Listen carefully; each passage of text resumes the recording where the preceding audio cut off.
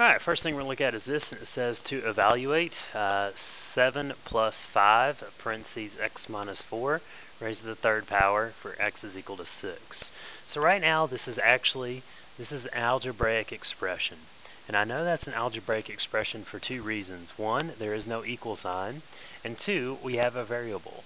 For an algebraic expression, you would basically need to cube this binomial, multiply everything by 5, and then add 7. Okay, but what we're actually going to do, and the word evaluate means, is we're going to take this value for 6 and plug it in and then simplify it. So after we do that, it's actually going to become a numerical expression. So this helps us out a lot because with an algebraic expression, I can't really subtract these two things. So I have to treat it as a binomial. But when I plug in the 6, it becomes numerical, so I can actually use the order of operations. So I'm going to do parentheses first, so I'll add those two things, or subtract those two things. So that should give me 2.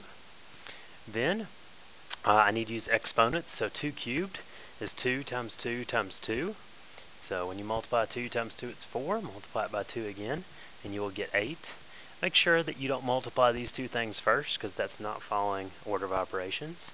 And then we multiply 5 times 8 next to give us 40. And lastly, we would add those two things together. So we started out with an algebraic expression.